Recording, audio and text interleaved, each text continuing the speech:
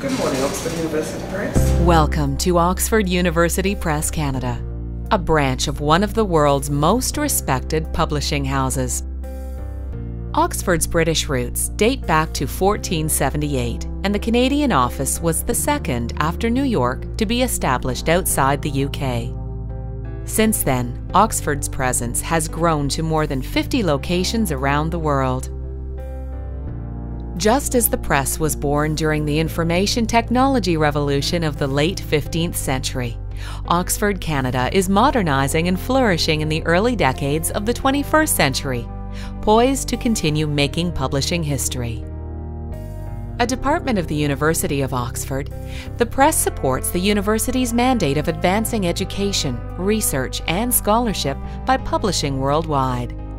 In Canada, Oxford focuses on 4 key areas: college and university textbooks, elementary and secondary educational resources from kindergarten to grade 12, trade and reference works for the general reader, and English language training, where Oxford resources play a key role in helping new immigrants learn English and settle in Canada. ESL books in Canada play a huge role. I mean, our country has grown from immigrants. I think even today we still have 250,000 newcomers that come to Canada every year. Being able to help by providing books that help people learn English is really key for the newcomers that come to Canada. Oxford maintains an extensive in-house editing team as well as close relationships with instructors, authors, and learning institutions. Well, good morning. Can I please speak with Kelly Campbell if she's available? Thank you.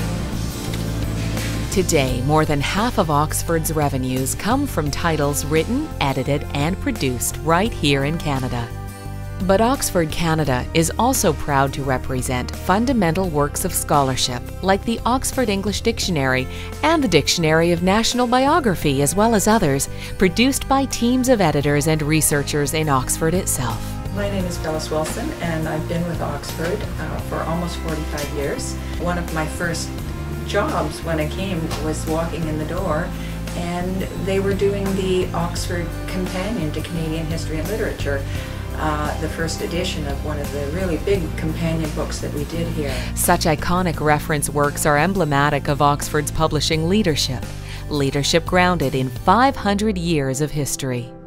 As we enter the new millennium's second decade, Oxford University Press Canada embarks on a new chapter in its history. Oxford Canada is modernizing and flourishing in the 21st century.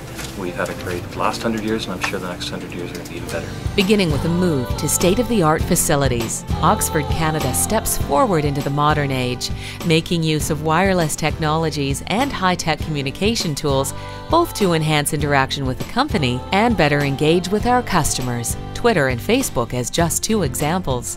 We have 514 followers. We're on 43 lists, which is mostly university presses, and our publishers as well. Oxford's new Canadian warehouse will enjoy closer proximity to major retail distributors like Chapters Indigo and Amazon. This warehouse is 26,000 square feet. We've got 4 working doors, 4 dock leveler doors at the back, which eases our waiting time for traffic coming in and out. We have a large drive-in door which allows us for large shipments coming in, particularly when we moved in the large equipment in the back. We couldn't get it out of the other building. This way we're allowed to with the amount of height that we've got. We do have 30 feet clear here, which allows us great stacking ability.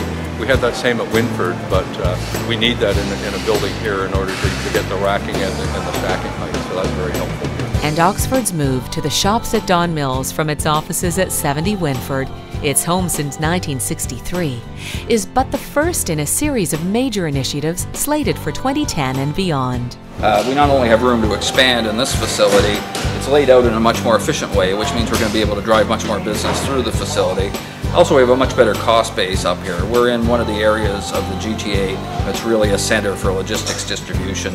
Easy to get trucks in and out, close to the airport, close to our major customers. And all of that is really working well to let us move the branch forward to where we want to be, to move the 21st century. Recognizing the centuries of tradition that make it more than just another publisher, Oxford embraces modernity as a springboard from which to redefine its role and influence around the world and here at home. Twitter and Facebook enables us to speak to our audience directly. We can answer questions. Sometimes we get people who are looking for review copies of our books. So we'll sort of chat offline about that. I think it's really important to stay connected almost on an immediate basis with our audience. I definitely see a huge potential with something like Twitter and using that to our maximum potential. For us, leadership means producing the very best in books and educational resources. But leadership also means giving back to the community, to our country, our planet. Oxford University Press holds an annual book sale in support of world literacy, and again this December we held a sale and were very successful and raised $22,500 in support of that cause. Working with World Literacy Canada, Oxford has helped raise more than $200,000 to foster literacy programs overseas and right here in Toronto. The net proceeds from the sale go to support World Literacy's projects both here in Canada, including in the Flemington Park neighbourhood where we are now, as well as overseas in India. In South Africa, Oxford operates in partnership with the Mandela Rhodes Foundation, using education to overcome the lingering legacy of apartheid. And each year, the press invests millions of dollars in scholarships that bring the best and the brightest from around the world to carry out graduate studies at the university. And millions more to underwrite groundbreaking work in everything from climate change to cancer research. Welcome to a new era for Oxford University Press Canada, continuing to define publishing excellence and embarking on a fresh new chapter in publishing history. We've always been a world-class company, but now I think this space really shows that off. We're moving into a new era for Oxford, Oxford Canada, and Oxford generally, I think.